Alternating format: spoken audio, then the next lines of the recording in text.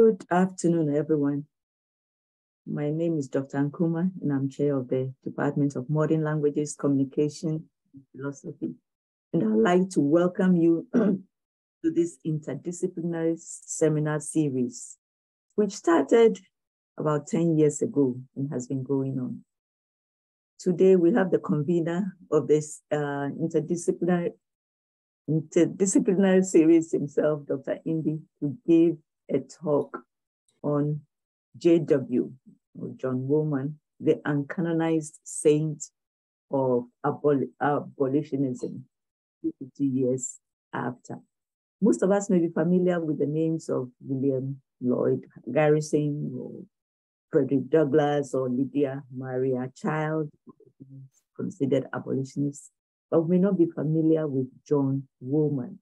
He was actually born October 1720, and died October 7th, 1772. So today is the 250th anniversary of his death.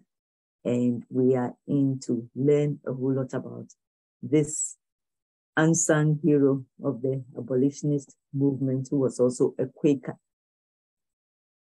This is also a good time to take the opportunity to thank all of you who have sponsored this seminar series for the past 10 years. We want to recognize the Andrew Mellon Foundation, Tuskegee University Faculty Senate, National Park Service, College of Arts and Sciences, the College of Agriculture, Environment, and Nutritional Science, and the Department of Modern Languages, Communication, and Philosophy. We also want to extend gratitude to the Office of the Provost, the Dean's offices, and the faculty who have been willing to participate in their research on this platform. Also, we recognize the 10-person strong seminar series committee members who have worked very hard to put these together, and all the students who have taken time, and the general public, to attend these series. I will now call on Ms. Amari Johnson, a senior communication major from Alex City, Alabama, who would introduce our speaker. Ms. Johnson is a film and TV nerd, and since she was a child, and she has been watching footages of behind-the-scene footages of how movies and films are put together. She looks forward to working in the entertainment industry one of these days. So, Amari, I hand over to you to introduce the speaker. Thank you, Dr. Nkrumah. So I would like to seize this opportunity to introduce today's speaker, who no one else but our own Dr. Indy. Dr. Bill F. Indy is a professor in the Department of Modern Languages, Communication, and Philosophy. Prior to joining Tuskegee University, Dr. Indy has held teaching positions in various universities in France, Australia, and elsewhere. He served as a professor of languages at the Academy of Paris and Academy of Versailles, France.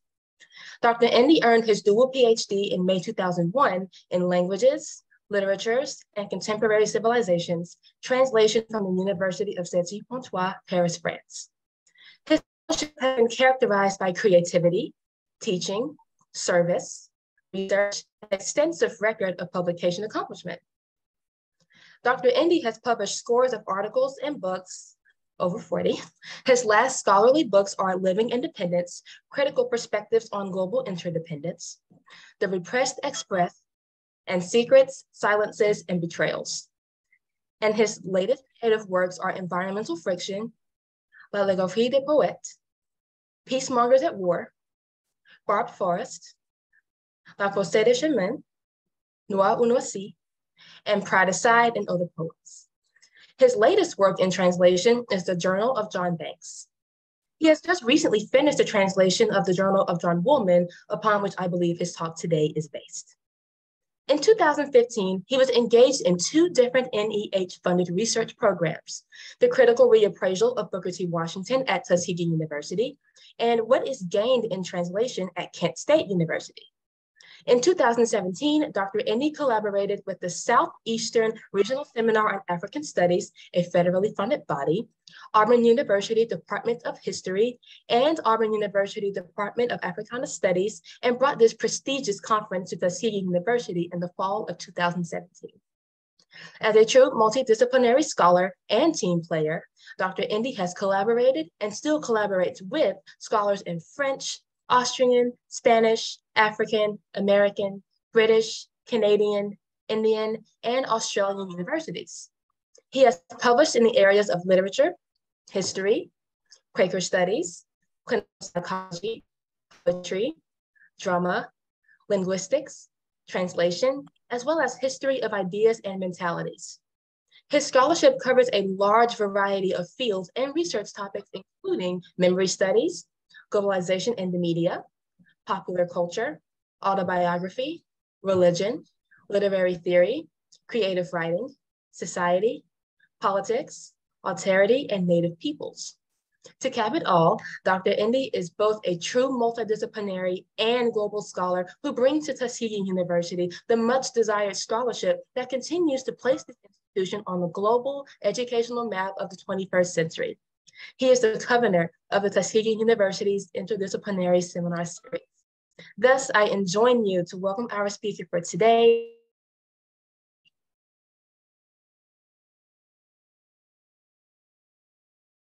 Okay, thank you very, very much. I would like to welcome everybody on the call.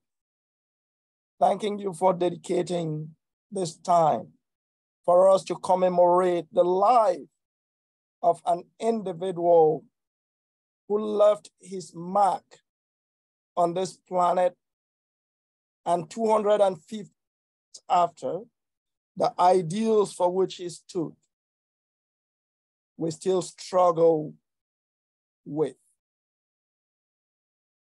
As Ms. Johnson rightly mentioned, I should say thank you for the generous introduction. And you mentioned in your introduction that I just finished translating the Journal of John Woolman. Yes, it is being released today. That translation into French is a modest contribution and recognition of the work John Woolman did. And I think the only way to pay tribute to such a person is to widen the readership or to make available his ideals to a broader public. And you are here to listen to me talk about John Woolman. There are a number of things I would like to point out. I would just clarify why John Woolman deserves a special seat amongst the saints of abolitionism. And to do this, I would like to answer 5 questions, 5 very simple questions. There would be room for Q&A. And I would like to say, I'm not going to go in detail mentioning every little thing because we would spend the whole day and the next week talking just about John Woolman. What I would like you to take home is to John Woolman is, what he accomplished, his message, and why should we be talking about John Woolman exactly 250 years after his death. Also, I would hint on why John Woolman matters in the 21st century. So for starters, John Woolman, in his own words, tells the reader of his birth in Northampton, New Jersey, and his early acquaintance with the divine operation of divine love. The divine love, this divine love rather, would lead John Woolman to struggle for equality amongst men And this struggle for equality amongst men is something we still struggle with in the world today. It is not uncommon to hear of white supremacists or people who believe they are superior to others. And John Woolman tells us, I was born in Northampton in Burlington County, West Jersey in the year 1720. And goes on to telling us, before I was 7 years old, I began to be acquainted with the patience of divine love. Through the care of my parents, I was taught to read nearly as soon as I was capable of it. And as I went from school one day, I remember that while my companions were playing by the way, went forward outside and sitting down, I read the 22nd chapter of Revelation. That's in the Bible. And this is what he read. He showed me a pure river of water of life, clear as crystal, proceeding out of the throne of God and the Lamb. In reading it, my mind, John Woolman says, was drawn to after that pure habitation, which I then believed God had prepared for his servants. The place where I sat and the sweetness that attended my mind remained fresh in my memory. This and the like gracious visitations had such an effect upon me that when boys used which it troubled me, and through the continued mercies of God, I was preserved from it. It was as a result of this injunction from divine love that Woolman felt early on in life to make the fight against slavery his lifelong pursuit. John Woolman made a conscious and rational decision as an adult to persuade slaveholders to adopt his position. He understood that this would be a daunting task, and he chose to proceed intelligently by convincing just one individual after another. As such, Woolman distinguished himself as a man in the cause of humanity. What did he do? He traveled mostly on foot and occasionally on horseback without money, okay? And was very useful so that he could be useful to poor people and enslaved Blacks. I must note here that John Woolman hated slavery with a passion. And having been employed as a clerk, John Woolman was to write a bill of sale for a slave woman. And he did it and regretted it as soon as he did it, and addressed his boss or his master and the buyer of the slave that holding slaves were inconsistent with Christianity. This is what John Woolman tells us in his own word. He says, the thing was sudden, and though I felt uneasy at the thoughts of writing an instrument of slavery for one of my fellow creatures, yet I remembered that I was hired by the year, and that it was my master who directed me to do it, and that it was an elderly man, a member of our society, that's the Society of Friends or the Quaker movement, who bought her. So through weakness, I way and wrote it. But at the executing of it, I was so affected in my mind that I said before my master and a friend that I believed slave keeping to be a practice inconsistent with Christian religion. From that time on, he set out, as I mentioned, on foot to most Quaker slave holding plantations in all the colonies. He didn't spare any of the 13 colonies to preach against the shameless exploitation of Africans in the name of slavery, the mistreatment Indians suffered in the hands of the colonists, with his message having its desired effect. He wrote this to some of his converts.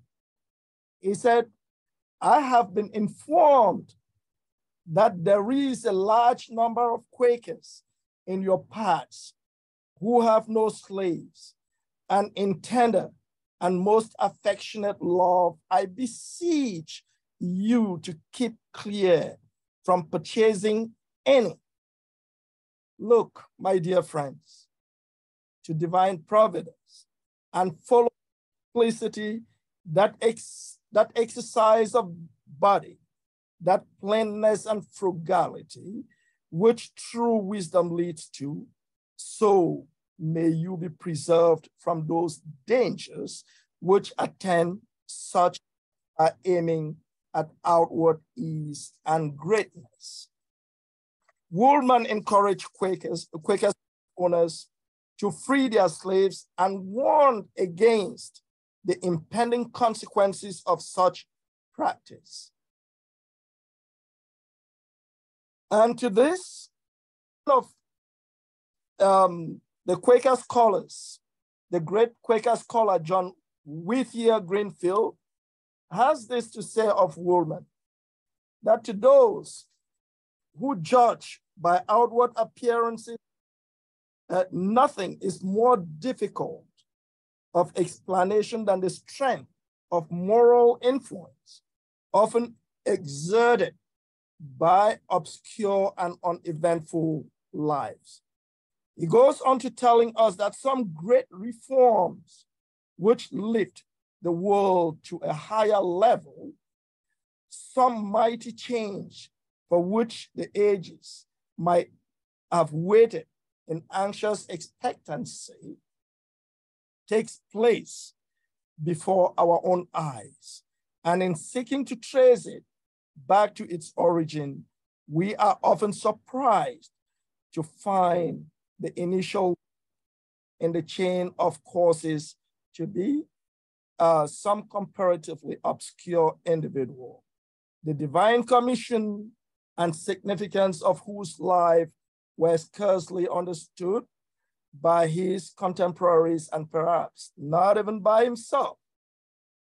So the above reference actually warrants me to question what Woolman's real accomplishments were.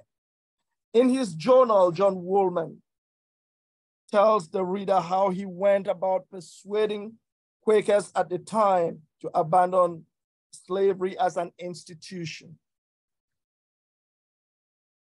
He was remarkably effective at persuading the Quakers against slavery.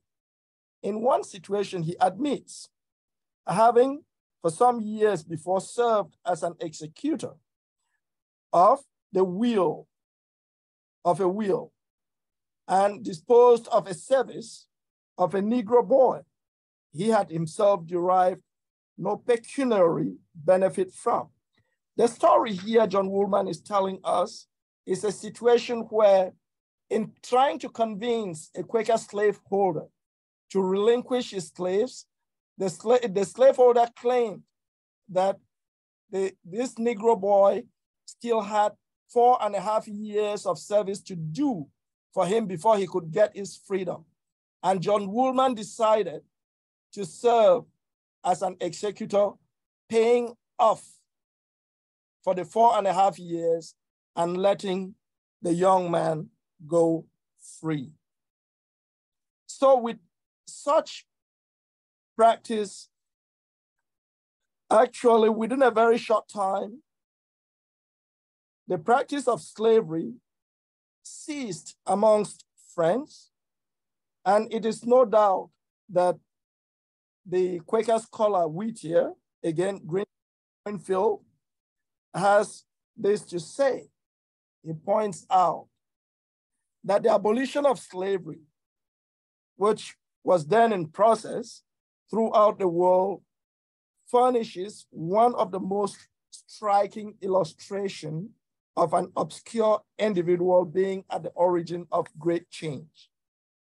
He talks about the far-reaching and moral, social, and political revolution which Woolman undertook in undoing the evil work of centuries.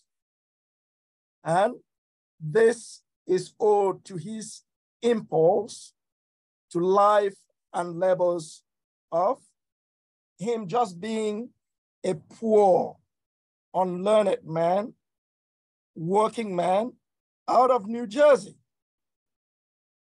He was not in his time even known outside the circle of Quakers he belonged to.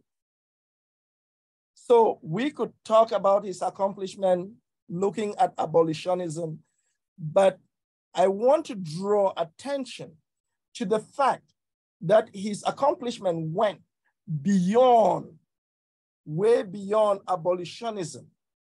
His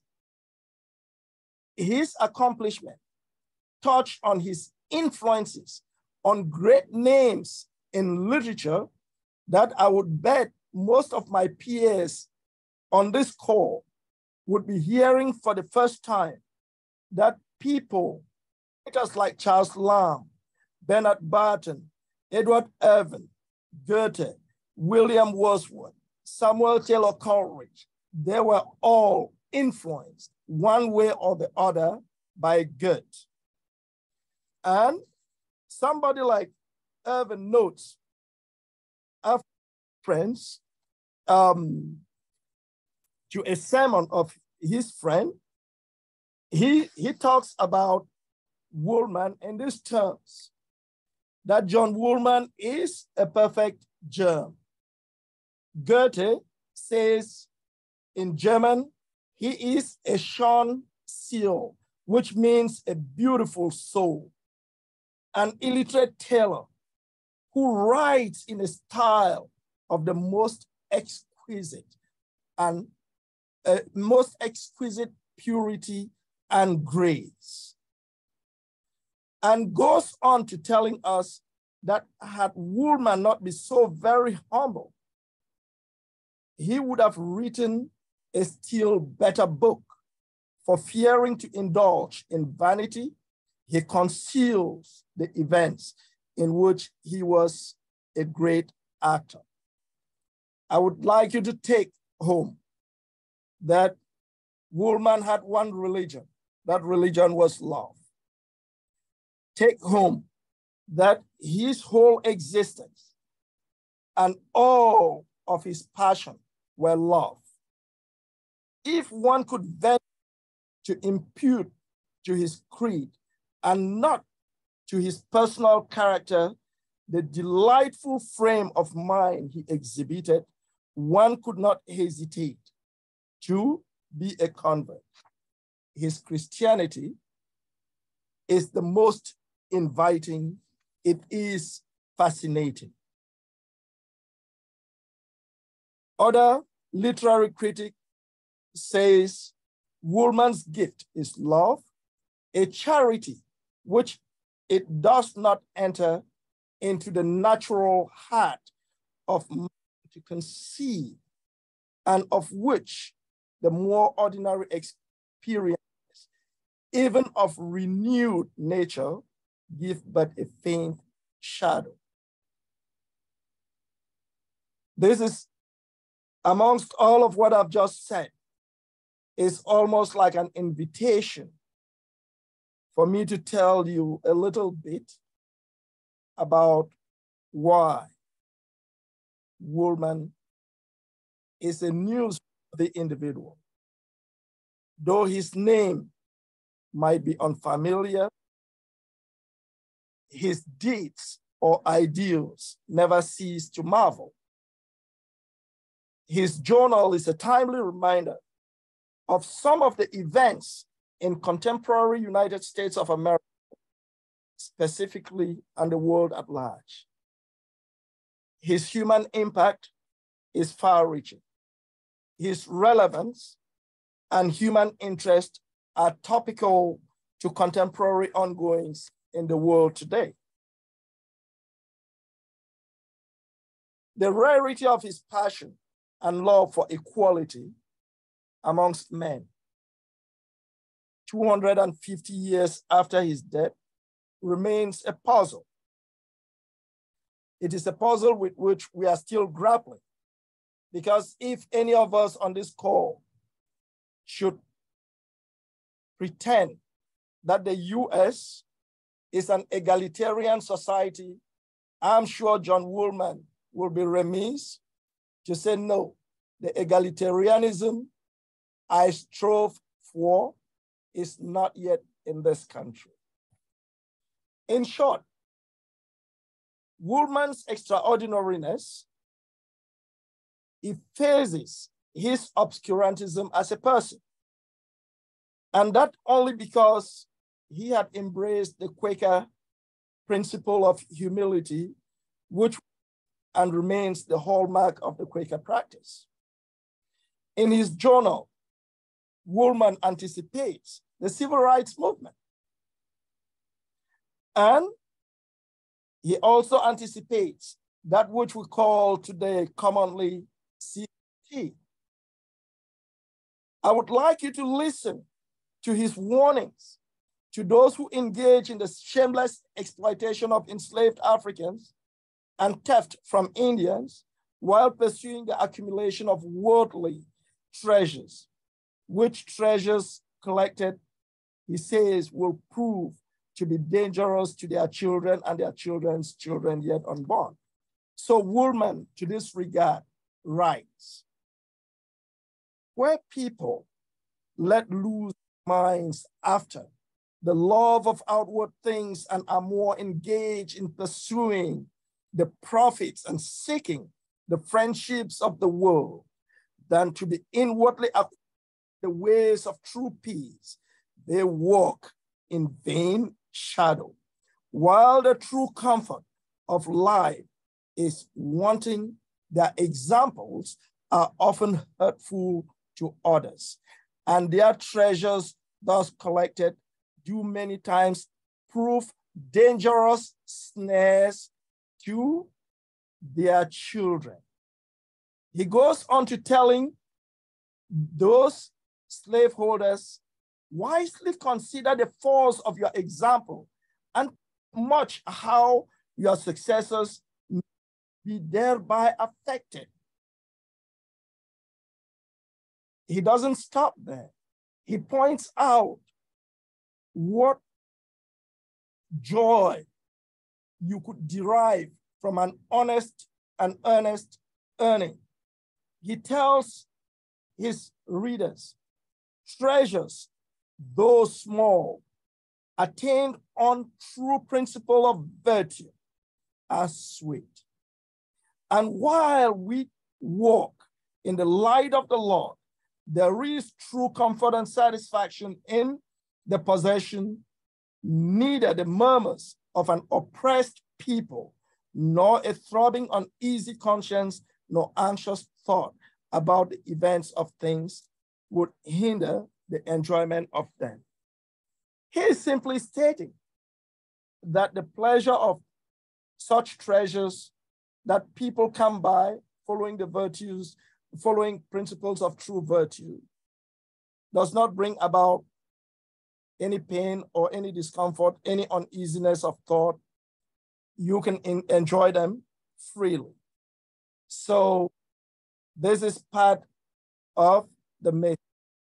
However, his loudest message was his cry of compassion for Native Americans and African slaves. And this is the most dynamic part of his journal. He believed that American Indians and the African slaves needed to be seen and treated as equal and fairly. To him, there was no question that they should treat the Indians and the African slaves any differently. They were to be treated equally. And he goes on to warning that where slaves are purchased to do our labor, numerous difficulties attend it. And he goes on to pointing that to rational creatures, bondage is uneasy and frequently occasions sourness and discontent in them, which affects family and such as claim the mastery over them. Thus, people and their children are many times encompassed with vexations, which arise from their applying to wrong methods to get a living. The commentator of Woolman has this to say about the man who in all, about Woolman, he says, the man, Woolman, in all the centuries since the advent of Christ, is one who lived nearest to divine pattern. And we could go on talking about what Woolman states himself. In a letter to his friends, he says, "Dear friends and brethren, as you are improving a wilderness and may be numbered amongst the first planters in one part of a province, I beseech you, in the love of Jesus Christ, wisely to consider the force of your examples and think how much your successors might be thereby affected. It is a help in a country, yea, and a great favor and blessing when customs first are agreeable to sound wisdom, but when they are otherwise, the effect of them is grievous, and children feel themselves encompassed with difficulties prepared for them by their predecessors." I would pause here for 1 minute and say, think about what Woolman is telling us here, and think about the argument that we hear every day. We shouldn't discuss the horrors of slavery. We shouldn't discuss the horrors of subjugation, discrimination, because it hurts some people. But Woolman had been warning that, look, this is something the predecessors were doing that will come back to bite them. So Woolman further goes on to challenging the apostles of enslavement through a series of thought-provoking questions. I would read out some of his questions that he asked when trying to convince slaveholders. He says, do we feel an affectionate regard to posterity? Are you thinking about the future? Are we employed to promote their happiness? Do you think what you are doing, is it promoting their happiness or their discontent in the future? Do our minds and things outward look beyond our own dissolution? That is, are we considering the fact that one day we will die, leave this world for others to take over? He goes on and asks, and are we contriving for the posterity of our children after us? Let us then, like wise builders, lay the foundation deep, and by our constant uniform regard to an inward piety and virtue, let them see that we really value it. And continues to telling us, let us labor in the fear of the Lord, that their innocent minds, while young and tender, may be preserved from corruptions, that as they advance in age, they may rightly understand their true interest, may consider the uncertainty of temporal things, and above all, have their hope and confidence firmly settled in the blessing of the Almighty Being, who inhabits eternity and preserves and supports the world. Now, why does John Woolman matter in the 21st century? Let's address this question. Evoking and honoring John Woolman 250 years after his death is just for me as a scholar or an academic to point out to the fact that an idealist may die, but his ideal will never die. In the 21st century, we note the resurgence of white supremacist movements around the world, and very close to home in the US. For the past 5 or 6 years, we have been dealing with a lot of white supremacist movement. And the question I ask is, did Woolman not use the Bible to shut down any nonsense talk about racial superiority? In the 21st century, we might think slavery is far from over, but I say no, because we have all heard tales of child trafficking, sex slavery, slave labor all around the world.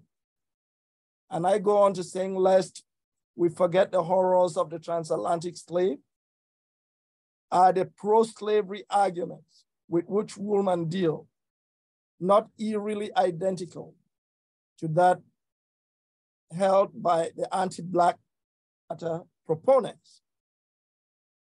Don't we have those who believe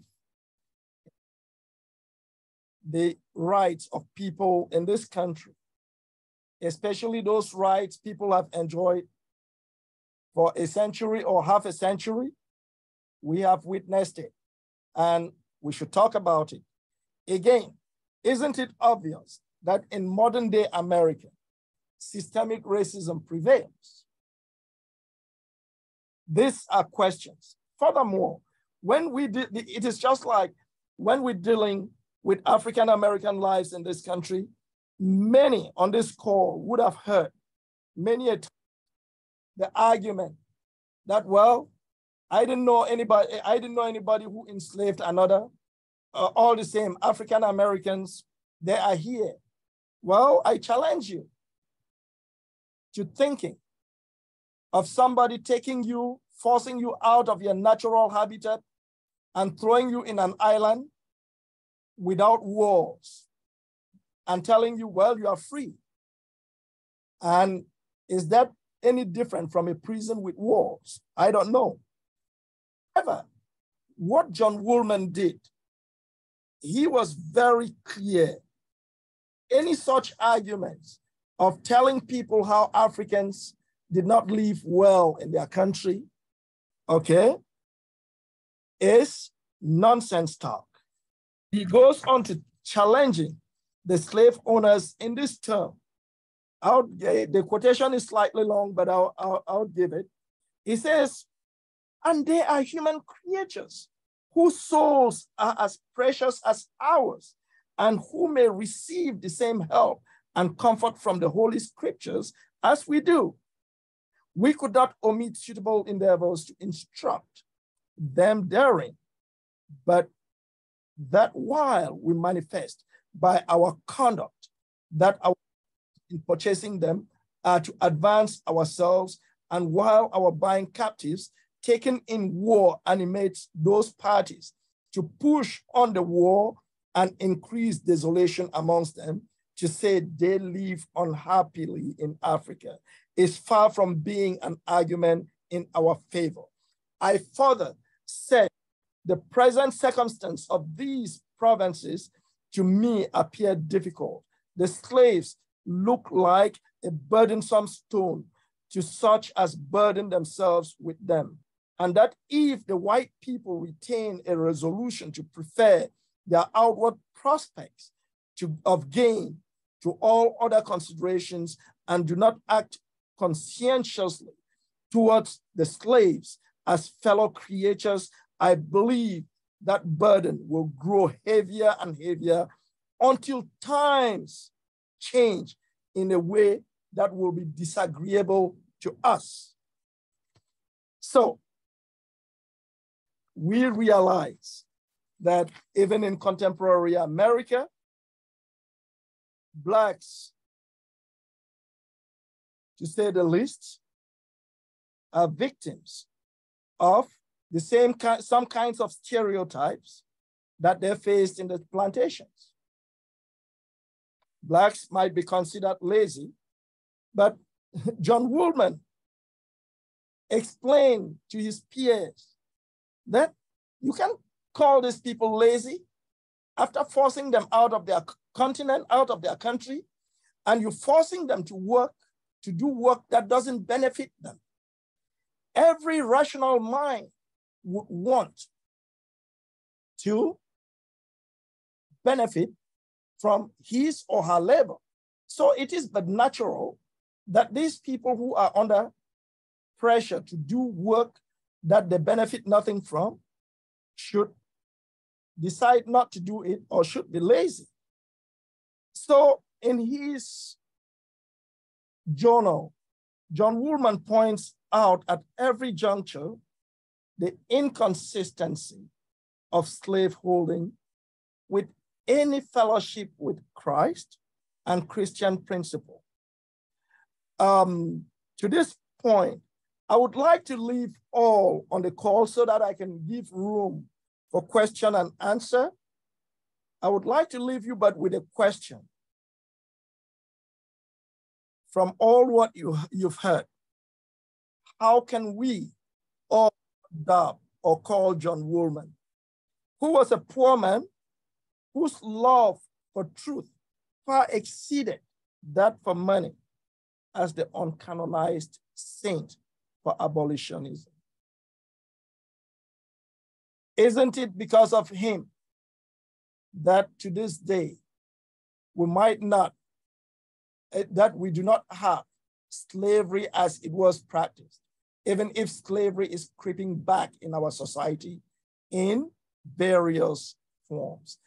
I would pause right there, so in the interest of time, so that we can have questions. If there are questions, I will take them. Either you dropping the questions in the chat, or you take the floor and ask your questions. Thank you very much for listening to my presentation. This is just a teaser I'm giving you. And for those who might want to read the Journal of John Woolman, it is available online. It is free. It is available on audiobook. You can read it and learn a lot more from what Woolman stood for, what the Quakers have fought for relentlessly and are still fighting for around the world. Thank you. I did see a hand by, Mr. Gibson. Yes, what is your favorite quote by or idea by John Woolman? All right. John Woolman has just so many things you could talk about. John Woolman's simplest or favorite thing is love is the first motion. Okay, love is the first motion. That's just very succinct, very short. Love is the first motion. His idea and ideal was the fact that if perchance he refused categorically to benefit or to have anything to do with the benefit of slave labor, meaning if he spent time at a person's place and realized the person hid a slave or had a slave and he realized that what he had benefited from that person was the result of a slave labor, he would make sure he pays the slave directly.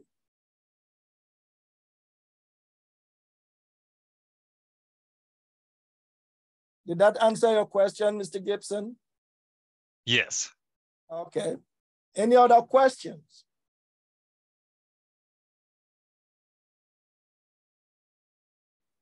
Let me see if somebody sent me a chat with a question. Nope. I have a question.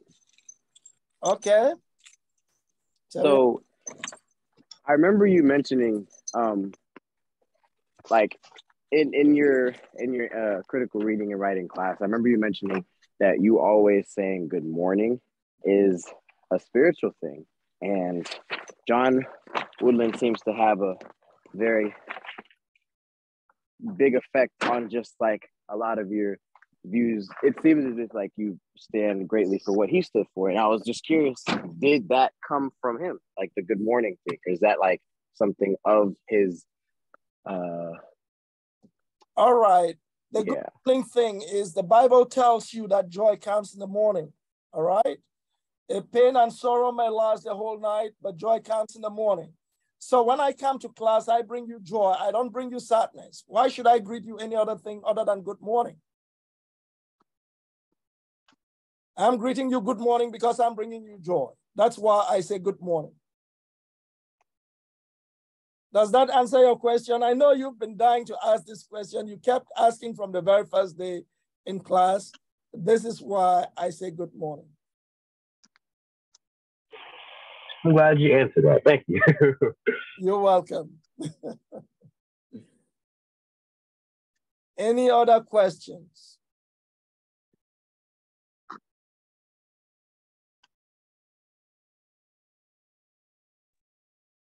I have a question, Professor. Yes, go right ahead, Professor Isunga. Thank you. So first of all, great presentation. Teaches many of us a lot of things. Among those who never heard many of the things that you just mentioned. So I'm glad that I'm learning these. I'm just wondering about the Quakers and someone like John Woolman. Was he always someone who condemns slavery? Or did he at some point, realize maybe it was not humanitarian to concur, to agree with slavery? I don't know. All right, I get your question. And I would just like to say this, that Quakers were at the forefront of the protest against slavery. Remember in 1688, the King of France, Louis XIV, he came out with his edict, which they call the Côte Noire, which dehumanized the black man and talking about blacks not having soul, treating them less than humans or less than objects or even animals. Now, in 1688, a number of Germantown Quakers wrote the first protest against slavery in that year and challenged all the Quakers who might have been benefiting, like others who joined the bandwagon. It is like today in America, white people who actually understand that white privilege exists, all right? But they don't have any qualms or any problem benefiting from it or trying to say it doesn't exist. But the Germantown Quakers protested against slavery from that very get-go and requested their treatment. That letter of protest, I had translated it many years ago, about 20 years ago. It is published in France by Présence Africaine, and that speaks to the Quakers whose cardinal principle from the very get-go was equality amongst men, justice and fairness to all without discrimination. So they had, from the very beginning, Even the founder of their movement, George Fox, in the 1676, earlier than first protest in 1676, visited the Caribbeans, and through all the island, he admonished all the slaveholders and told them how bad it was to keep slaves. So maybe this clarifies the question you're asking. Yes, sir. Thank you. You're welcome. Any other questions? So it seems that Woolman's and the Quakers were largely opposed to slavery based on their Christianity. What were the opinions of fellow Christian denominations about slavery? All right. Let me give you a very simple example. Before we even go there, Quakers were the only religion and remains the only religion on both sides of the Atlantic where laws were voted against. They had laws that were voted against Quakers. Even if we had moved from that period, those laws were never abrogated. Now, Quakers did not have any problem fellowshipping with their fellow Christians. And that is why the state of Pennsylvania, which was founded by Quakers, tolerated every other denomination. Way back 17, 18, 19, 20th, and 21st century, it was a state in which every other denomination could freely live. And I would even push the button a little further, because for the benefit of those of you who are still on the call, when you read the US Constitution, please think about Quaker contribution to this country.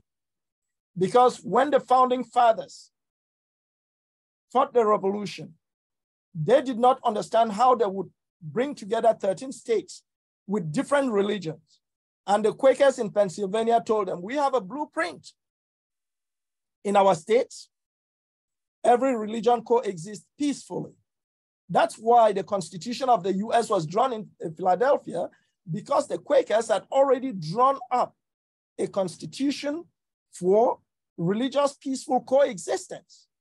And as a result, the founding fathers thought it would be nice to follow those principles.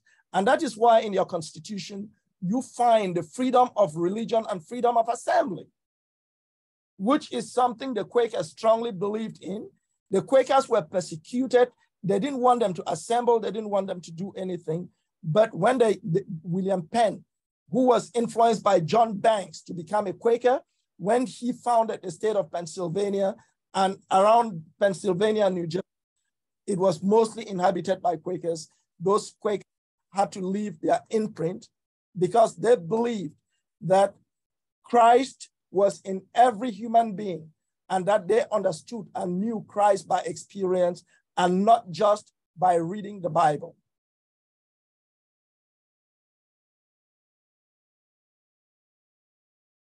Did I answer your question, Mr. Gibson? Yes.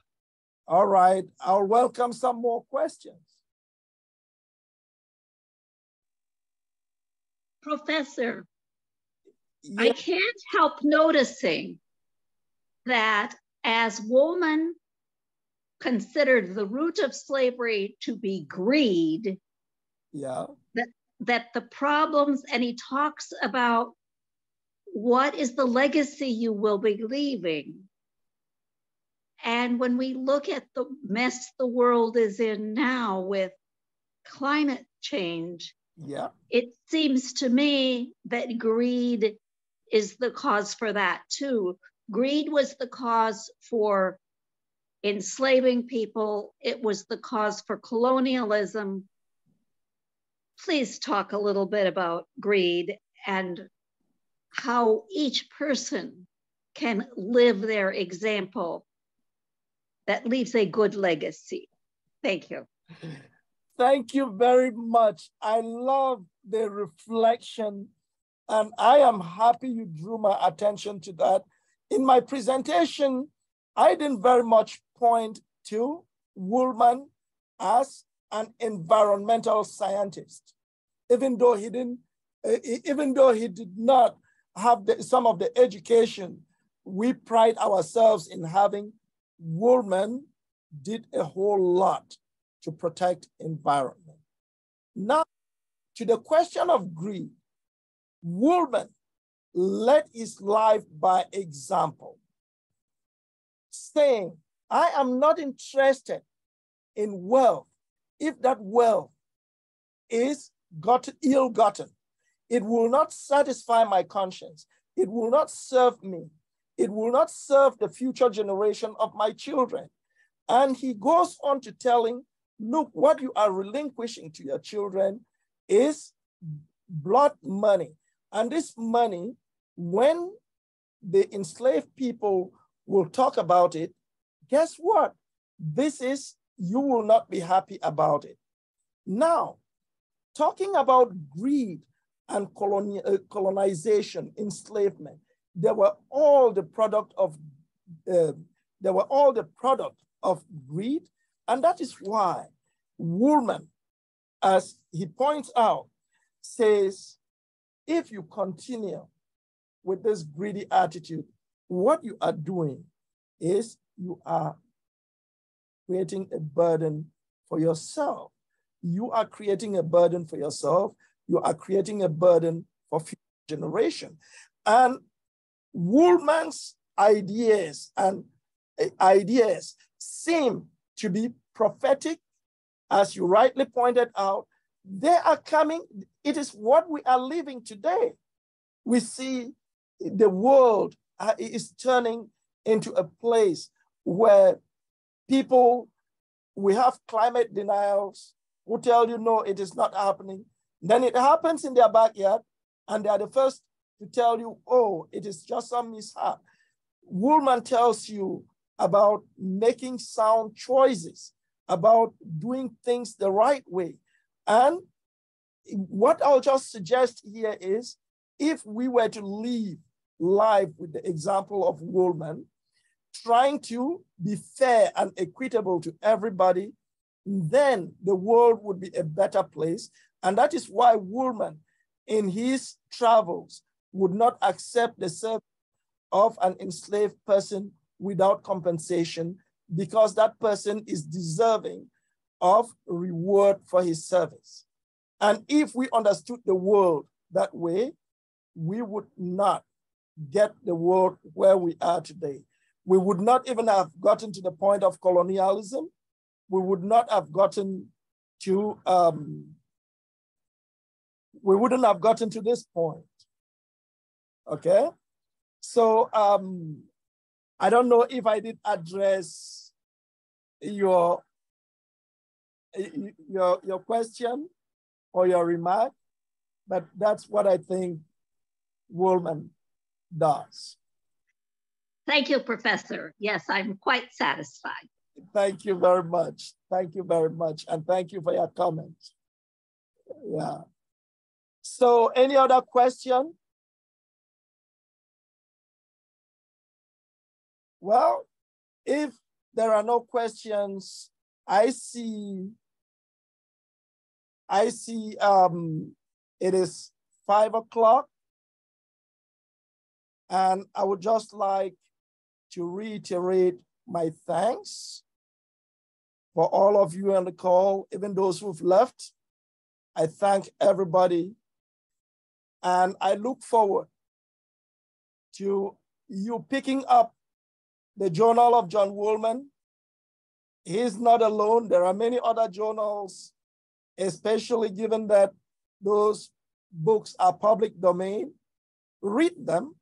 They will change your perspective on a number of things about our country, about life, and we will understand this country better. Just to address my elder sister here, again, you talked about greed. I'm just thinking of what happened in the last few years where tax breaks were given to very rich people, and just now they're trying to help students who are indebted to see if they could be gotten out of poverty. And we have this cry of wolf, oh no, it is too much money to spend. The question is, who needs the tax break? Is it the students or is it the billionaires? So I'm sure Woolman will really be upset that people take, like they say in England, taking coal to Newcastle. You can take water to the ocean. You go to the ocean to fetch water, but you cannot take it. The billionaires are already rich. Why do you need to give them more money? By giving them more money, that only reinforces that act of greed. And there should come a time when the billionaires should look at themselves and ask the question, what am I accumulating all of this for? Thank you. Thank you, Dr. Andy. Have a good one. Okay, you have a blessed morning.